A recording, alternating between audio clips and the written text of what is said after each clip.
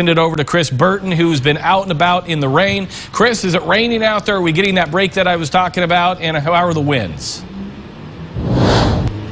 Well, Kevin, yeah, I've been able to take my hood off here. It's lightened up, but like you were saying, we don't expect that to continue. There's some patchy clouds overhead, but I can already see some rain maybe on the way in a few minutes here.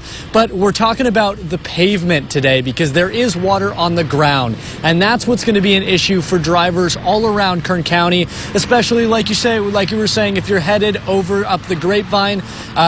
The Caltrans has already issued a be on the lookout for road closures over the Grapevine for yesterday and today. So if you're headed over the Grapevine, be on the look for that.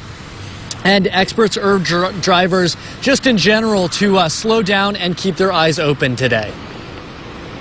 You never want to be out there driving in wet weather if you're drowsy, if you're distracted, or even if you're upset about something. Your number one focus needs to be on the road ahead and getting to and from your destination safely.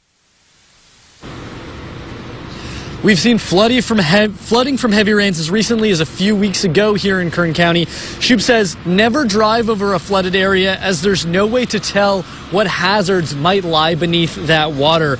And for those on foot, Southern California Edison warns that it doesn't take much running water, really only less than a foot, to knock a person down. So whether you're in a car or on the road or on foot today, make sure you are keeping your wits about you and watching out for those flooded areas. We'll have much more on the storm later today. For now, live in Bakersfield, Chris Burton, 17 News.